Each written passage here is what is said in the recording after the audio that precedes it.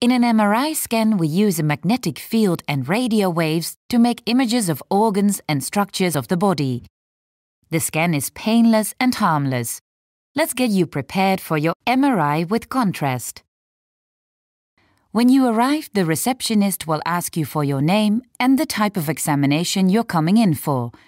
Please have your documents ready. It would be great if you could fill in the safety form you will receive by email beforehand. When you're checked in, you can take a seat in the waiting room.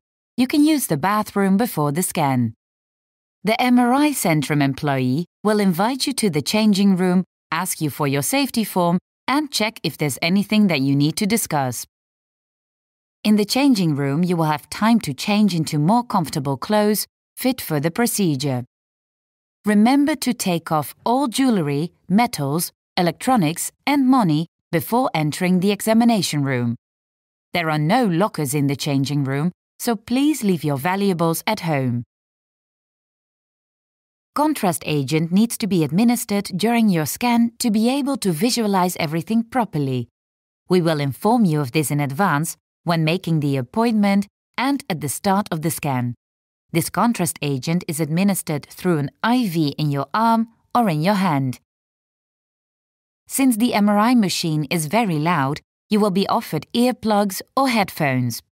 If you request it, we can put on the radio for a little distraction. Because of the noise, the MRI technician cannot hear you during the examination.